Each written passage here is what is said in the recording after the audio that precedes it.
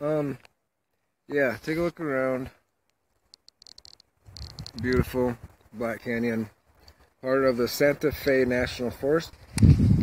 My only purpose is to educate and open awareness to your possible level of self-happiness. But anyhow, on with the video, enough of the crazy stuff. I have below me a list of a few questions that came in through email over the last 5, maybe 6 months. Time flies, it's hard to tell. It's hard to believe it's already first week, end of the first week of August. Where does it go, man? Well, I tell you, when you're at 14 days at each park, or even 10 days, if you get a little stir crazy, some probably get stir crazy after 3 or 5, time goes by quick. That's 2 campsites a month, and each month flies by. So anyhow, on with the first question is, what is your favorite place and why? Well, that changes, but each time it changes, I find better places. And so far it's been Hyde Memorial State Park until I came here at this park inside National Forest. Note to everyone, just because it's a National Forest doesn't mean it's always going to be free. There are campsites in the National Forest that you do have to pay for. This one's $10 a night. But if you're on public lands and not a developed campsite such as this, and this isn't really what some people would call developed. I mean, you have a fire ring, you have a table. Hard to do this because I'm not seeing the camera, but anyhow.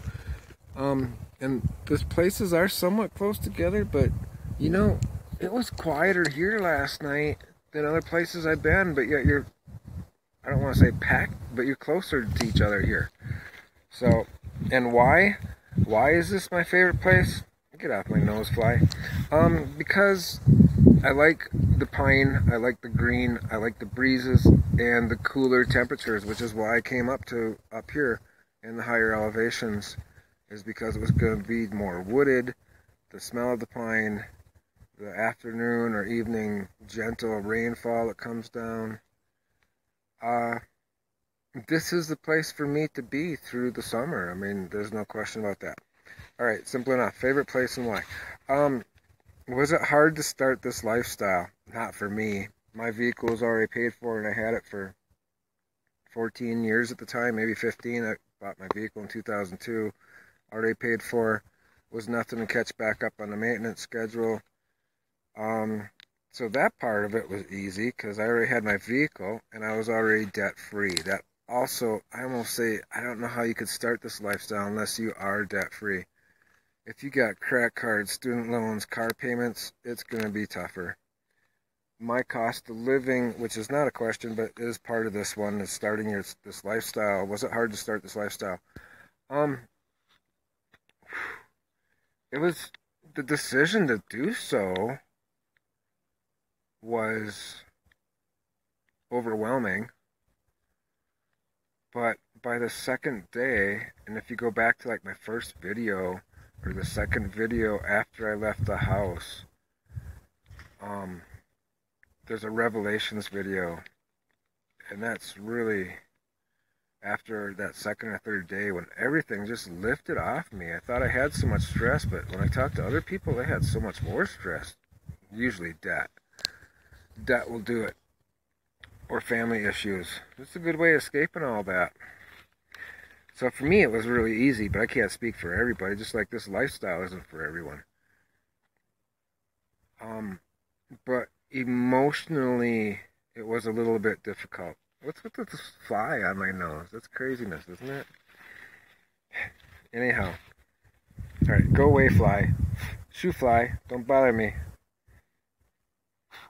For real. Okay. Next one. What are the difficult obstacles since you started? You know, the anxieties, because actually the most difficult obstacle was my anxiety of finding the next site. Even though I had resources like freecampsites.net and a book that I had bought on Amazon that helped a little bit, I didn't know where I was going or anything about anything. I mean, I watched some videos for about a year, not even knowing I was going to go into this lifestyle, and that helped prepare me a little bit. But the anxiety of finding a new place, saying goodbye to decent people that you've met, thinking you'll never meet good people again like that. But as soon as you get camped at the next site, when you're starting out, within the first 24 hours, you start coming out of your shell. I do. I can't speak for everybody. Everybody's different. But that was really my obstacle. Oh, for me, actually, I did have a difficult obstacle, which was catching up on maintenance schedule on my vehicle. But considering my housing was $750, $800 a month, it wasn't that big of a deal to put $400 or $500 a month into my vehicle to catch back up on the maintenance schedule. And there were some pretty expensive things I had to catch back up on, being that it was 110,000 miles old at the time. But everybody's obstacles are going to be different. Okay, here's an important question somebody asked. Is it hard to travel with a cat? I have a cat, but she cries and is scared to be in the vehicle. That can be overcome. It's easier if you have a little kitten and that's the only life she knows. But for me, my cat at the time was a 12-year-old senior that I had since birth. And she had traveled a few times to the point where she didn't cry. But then after being in a house and being stationary for years and not taking her out to a park afternoon, that made it difficult. It was like starting all over for her. So what I did the last 2 weeks before my destined departure date, I would bring her to a park for an afternoon. And sometimes all we did was sit in the van. But what matters to felines is that motion of moving. When you're parked, it's no big deal. But when you're moving, that rolling motion, that kind of freaks them out at first. And if you listen to my very first video, that was at San Isabel National Forest. I forget the name of the campsite. Eagle Creek? I don't know.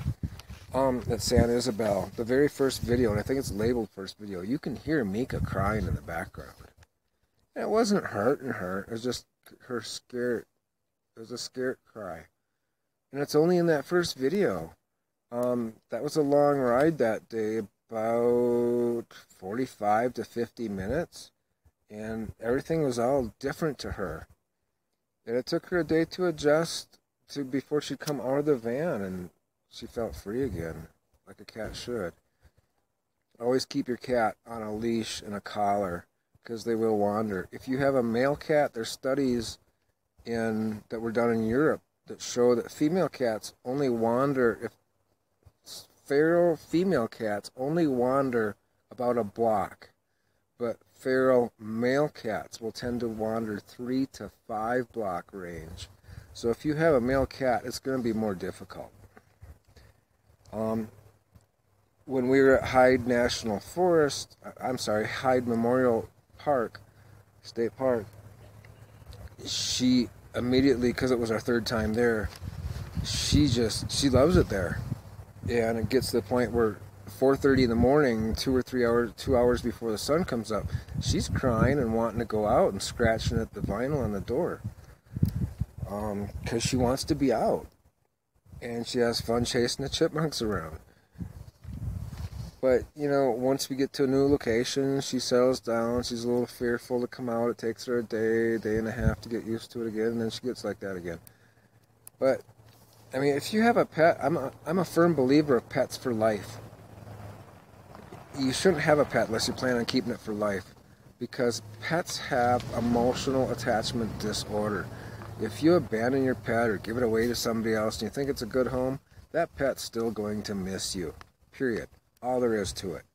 And you're causing it harm. It's no different if you were attached to a opposite sex lover for many years, and just like that they abandon you. You know, you're going to feel that emotional detachment disorder, that abandonment, that pain. Pets feel the same thing. So, first off, if you have a pet, don't give it away because you're going to move or this, that, or the other reason. That's wrong. Causes the pet more harm. And the cat will get used to it. And you're going to have to deal with cleaning the litter box. I don't know about everybody else, but for me, I clean it immediately as soon as she's done using it. Put it in a bag, wrap it up, tie it up, bring it to the garbage. Even if it's 2:30 in the morning. That's just the way it is. But yeah, if you have a cat and she cries and is scared to be in the vehicle, she will overcome it. Okay. All right. Another question we got is, how does one do this lifestyle successfully? Do research. Research like crazy. That's what I did before I knew I was going to get into this lifestyle. Research. Do tons of research. Find your favorite person on YouTube that you like the personality of. But find somebody that you like, a personality that you like, that you jive with, you know, and follow their tips. Do your research on tips for how to keep clean. I mean, up here there isn't a shower nearby unless you go downtown to a community center, down into town. Learn what you fear most and research those things to alleviate those fears. And before I left, actually, I practiced in the backyard for a week. Sure, I cheated because I had a 120-volt line out to the truck. I had different things, but figure out what you need and what you don't need and what you think you need that you really don't. Just do your research. I think that's it for the questions. Yeah. Alright, well, anyhow, I just thought I'd throw that in there quickly. And hope you guys are having a great one. Take care. If you do have any other questions about anything, .com, or put them on the comments in here. And I don't have connectivity too often, but when I do, I'll write them down and I'll get back to you. And I'll keep your name private unless you want your name to be disclosed. That's fine too. But take care, everybody. Have fun, enjoy, and I hope everybody has a awesome week and weekend and life. I hope you're happy. I hope you spread happiness to others. And get to what it takes so you have peace within your spirit and soul, because that's really what matters. The mind, body, spirit, and soul all works together with each other. You can't just have one, and everything in the universe remains equal. So do what it takes to get there, and you'll be a better person. All right. Take care, peoples. Have a good one. Bye.